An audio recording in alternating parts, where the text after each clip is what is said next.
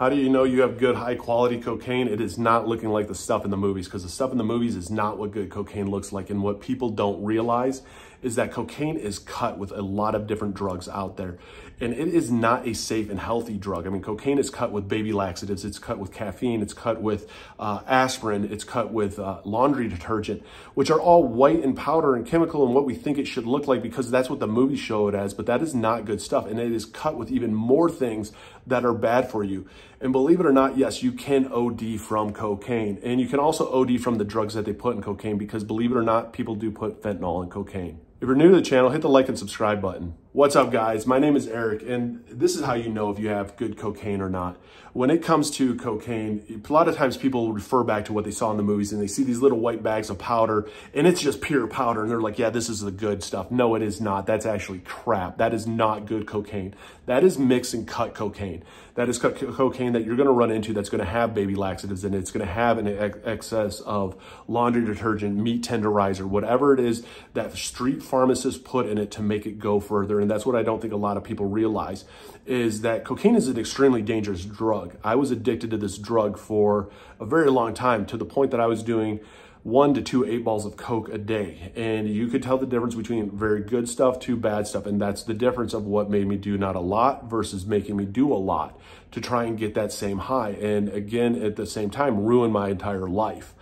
So when it comes to thinking that you have great cocaine, if it is white and it is just pure powder and fluffiness, that is not good. That is cut with a lot of stuff in it to make it that powder. And you're buying into what you saw in the movies thinking that it's good stuff, because the best cocaine out there is a cocaine that has more of a yellowish tint to it. If it has a bluish or purplish tint to it, it's usually cut now with meth, which is, again, another dangerous drug.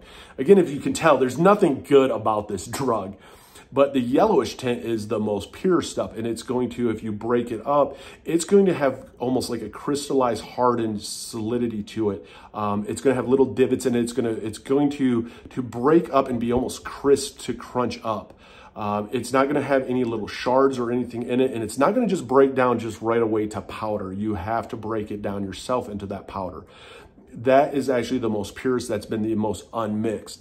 Again, that stuff is extremely highly addictive because that's going to give you the strongest high, the longest high that is out there. And it's also going to be very expensive.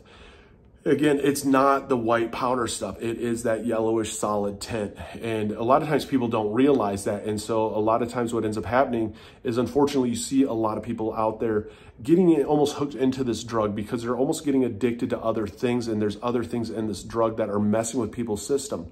And again, you don't realize so much of what's mixed in here that people do die from cocaine overdose. They do die from cocaine itself. It does increase your heart rate. It increases so much different things within your body, the dopamine rush, that this drug is not safe by any means. And unfortunately, it gives you almost the God complex to the 9th degree of feeling indestructible, feeling unstoppable.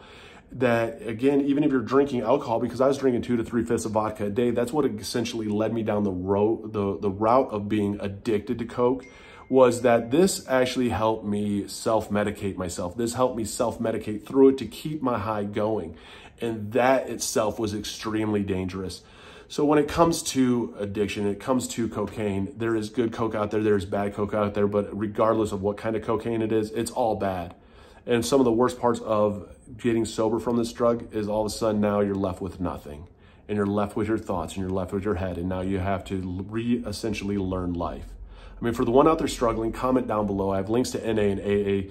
I also hit the like and follow button because I do share a lot of my experiences. I'm not a doctor. I'm not a counselor. I'm not a therapist. My name is Eric.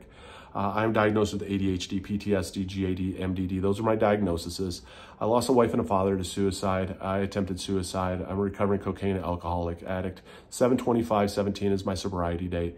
And for anybody out there going through it, my mission is just that you don't feel alone, that you understand that other people have been through this and what you're going through is temporary and it will get better. And I understand that it's a lot of pain right now, but it's great to be able to look out there and be able to relate to other people who have been through this, who have been through this process, and know to yourself that, hey, you know what? It is okay. It will get better.